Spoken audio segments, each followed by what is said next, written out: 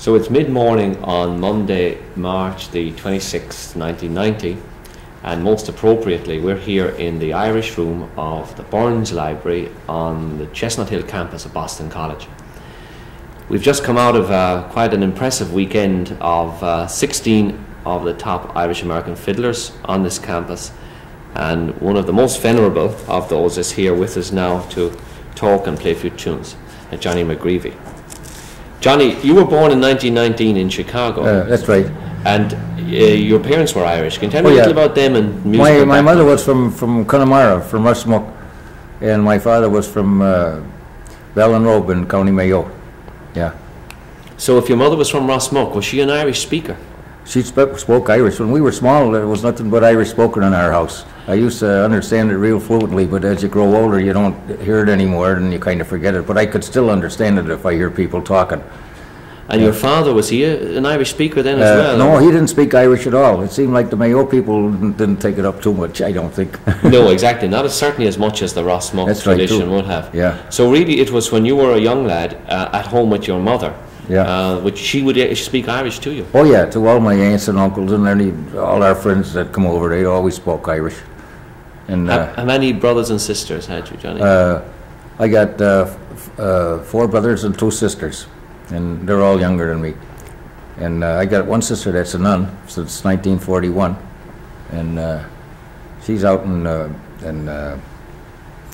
Colorado now. You know, she's still a nun. So. Do you think, looking back now, that your mother and her people, did they find it lonely having come out to somewhere like Chicago? Well, I don't really know now, to tell you the truth. Now, I wouldn't remember that much if she was. She probably could have been, you know, but they wouldn't let on to us children anyway. But you had a community of friends who'd come in maybe and chat in Irish to her. And yeah, that's like my aunts and uncles and some of my mother's cousins and stuff, you know. Yeah, and what about same music? Way with my father too. Yeah. What about music in the house then, Johnny? Did either of your parents play or sing? No, they didn't. My mother sang a little bit, but my father never played. And I was the only one out of our 6 children that ever took up the music. Yeah. So when did you first hear it then? Can you remember when you your first experience of traditional music? Or Oh, who was playing probably it? 10 or 11 years old. You'd hear them from the 78 records, you know. There was an old phonograph or gramophone in the house then, was there? We had a gramophone in the house then, yeah. And did your father collect records, or? No. We go out to my aunt's house on the south side, and she had some good records out there, you know. There was a record store not too far where she lived, you know. And that's where I heard most of the darn Irish music was at her house, yeah. So when did the fiddle come into all of this then? Who put a fiddle into your hands? Well, I tell you, when my youngest sister was born, we had a christening at our house, and there was a fellow named Pat Barrett, an accordion player. He played at the christening, and he left his accordion at our house. And the next day, I started to try to do something with it. I was trying to figure out what to do, and the next thing you know, I got Maggie in the Woods on it. And so then my mother says, gee, she says, maybe you'd like to play music. What would you like to do? I says, well, I'd like to play the fiddle.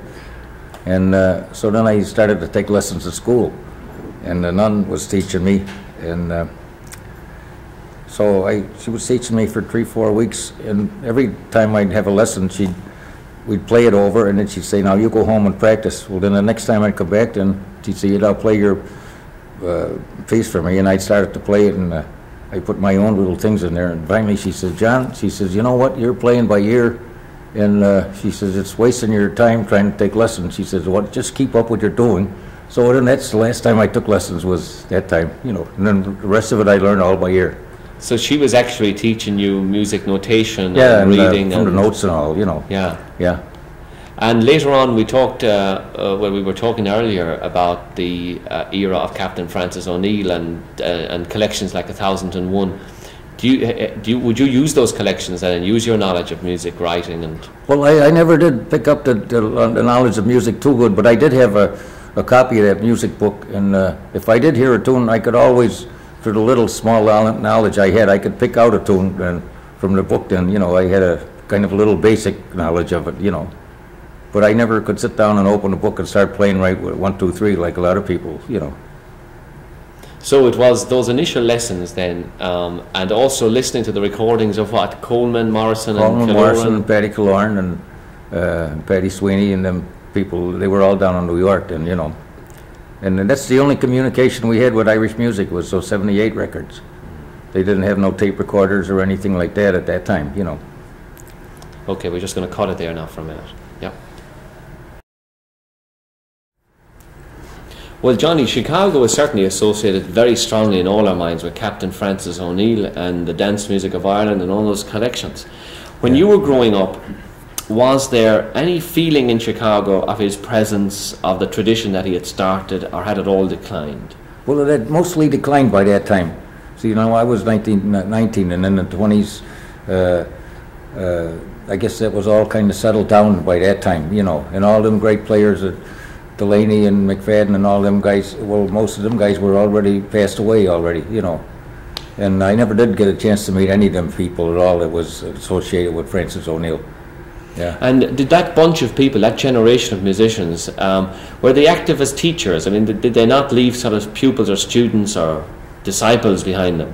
I'm not sure. I doubt it. I doubt if they did any teaching, you know. They could have done, it could have happened, but I wouldn't know about it myself, you know. Well, you weren't actually playing very long before you started getting involved with a dance band. Would you tell us something about that? That's Pat Roach's Harp and Shamrock Orchestra. Yeah, no, that was that band was composed of Jimmy Devine on the fiddle, and John Gaffney on the accordion, and Eleanor Kane on the piano, and Pat Richardson on the drum, and Joe Shannon was playing the pipes, and then Paddy McGovern, a flute player from Cavan, he got in there, and then I was on there too. Then at the end, you know, towards the 1934, and that's when we made them recordings for Decca. At that time, we made 2 or 3 of them, I think, with Pat Roach's Harp and Shamrock band on there. But you were very much the baby of the band, I think. I was the baby of the band. What age were you? I was only around 15 then, you know. And what kind of places were you playing, and halls and things? Well, we played at the World's Fair for a while, and then we'd play at dance halls. That's all they had around at that time was dance halls. They didn't have no, you didn't hear anyone too much playing at pubs or anything like that.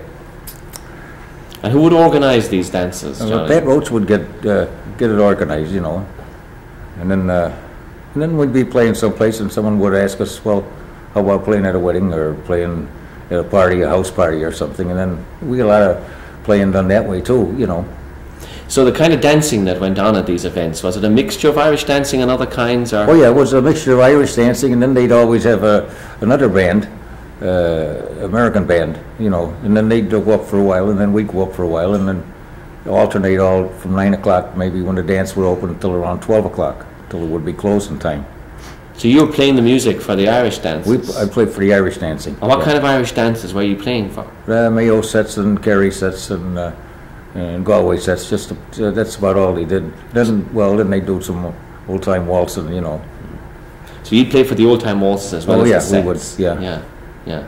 And was there any particular set which was more popular than others, or did you find, for example, that people who had come from different parts of Ireland had different style sets?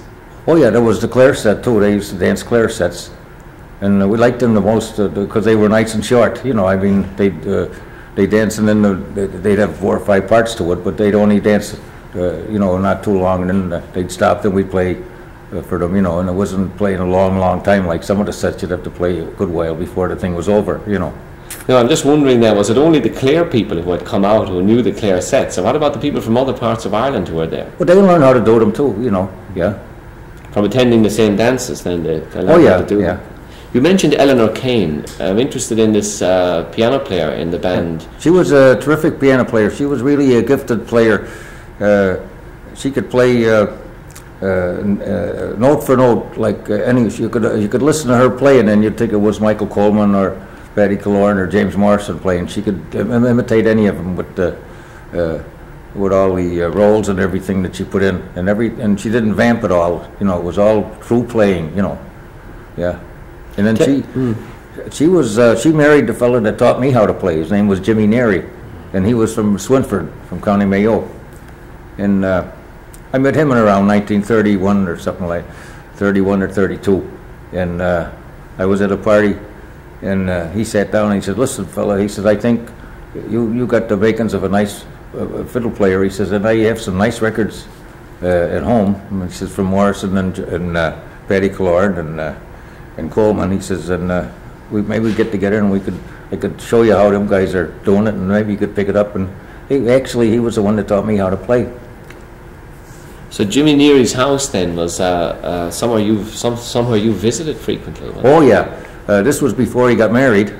I used to, himself and his brother had a light housekeeping apartment, you know, and I used to go up there maybe once or twice a week after I get through with school. You know, I'd come home from school and I'd take a run out to his house and go out there for a couple hours and start picking up on the fiddle. And the next thing you know, I was catching on pretty good, you know, and he was a good fiddler himself. Yeah. So would you actually listen to recordings together? Oh yeah, we'd listen to recordings and then try and play what was on there, you know, and that's how we did learn from ear, you know. Would you play with the recordings when they're on, Johnny? Oh yeah, yeah, because see, one nice thing about them gramophones, you could always slow them down, and they had a dial on there where you could slow it down, and if you weren't sure, you could just play it nice and slow and you just pick it up, you know, down, down, dee, doo, doo, doo, you know, stuff like that. That's amazing, yeah. Yeah. Would you play us a tune at this stage, maybe a piece of your own choice, whatever you'd like? Tell us a little about it. And Oh, okay, fine, all right.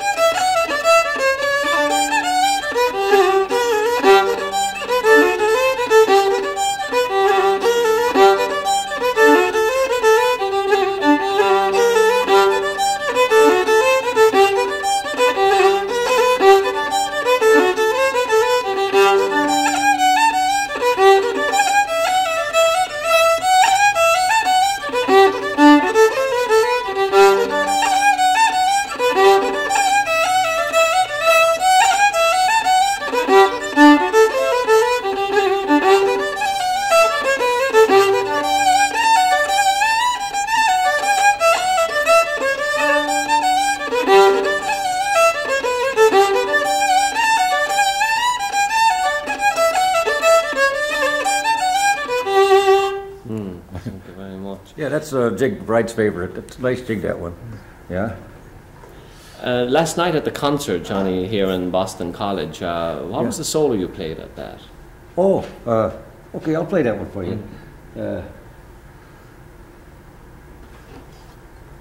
There was two jigs. The first jig that I played is one of the first ones I learned from Jimmy Neary. So I'll play the two of them that I played.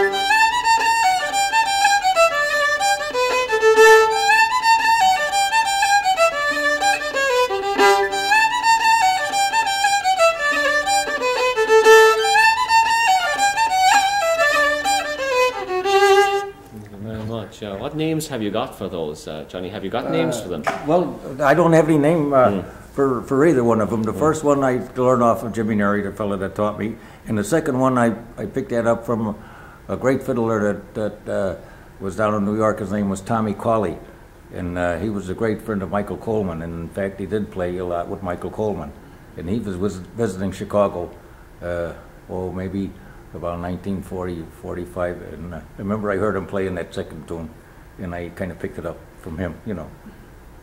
Seamus Cooley is somebody you also got to know very well musically. Was he somebody you met in Jimmy Neary's house? Oh yeah, I remember when they tell the band come over to New York for a while, and then pretty soon Seamus Cooley came up to Chicago, and his brother Joe.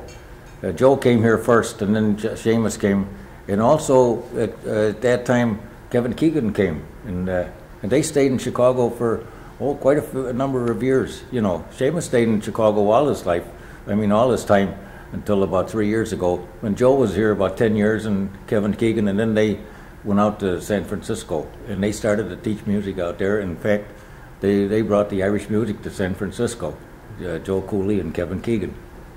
And you yourself have had a big impact on people like Liz Carroll, who was here for us for the festival as well. Do you play very often with Liz back in Chicago? Oh yeah, I played years back there. We played quite a bit together. Yeah, we played a lot of parties and weddings and stuff like that. And then a lot of times we, after we had started Cultus Cultoria, and we used to have meetings like once a month or once every 6 weeks, and she was always there, and we always had a good music session before we go home after the meeting was over, you know. Johnny, you were 40 years of age before you visited Ireland for the first time. Yeah, I was. We went back to Ireland. We went over to Ireland with a concert group of all Irish Americans. There was a bunch of step dancers and 2 singers and 4 musicians, and we were all born in Chicago. And we went on a 29-day concert tour over there, and we had a terrific time.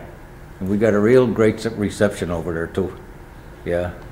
So did you get to hear much music when you were over there that time? Oh God, I heard a lot of good music over there that time. Mm-hmm. Yeah, I heard a bunch of, I even heard Leo Rousseau. He was in his prime of his time at that time. And in fact, we met him and everything, you know. Was this in the, what, 1950s? 1959. 1959. Yeah. So now living in Chicago, do you not feel at times, say, isolated from other musicians around the country, or? Well, right now it ain't too bad because there's tape recorders and all, and then you meet people and write them a note or a letter or call them up, and they're very obliging. They'll put on stuff on tape for you. It's the same as we do ourselves, and mail it back and forth, and then we're keeping up with the new tunes and all that way, you know. Do you use cassette recorders then to send stuff around yourself to friends? Oh yeah, I made quite a few tapes, and we'd send them around here and there. Yeah. And finally, Johnny, because we're running out of the very little time, unfortunately, that we have, it's been great having you here in Boston for the festival. What has the meeting of all of these musicians, do you think, meant to you? Or? Well, I tell you, I don't think you'll ever have this group together, a group as prominent as they had this week, together again for a good long time, because you got most of them, they're all top-notch musicians, and I think this is one of the first things that ever happened. And you deserve an awful lot of credit for getting us all together. To think that none of us fought with each other for the time we were together. Oh, that's right too. And they're all, you might as well say, they're all professionals, and there was not one crabby one in the crowd. Yeah. And, everybody got along great, and there was all kinds of cooperation, and you couldn't expect anything better. Yeah. Johnny McGreevy, thank you very much. You're entirely welcome. Not one crabby one in the crowd, Johnny. That's it. Thanks. No, thank you. Right, Gally.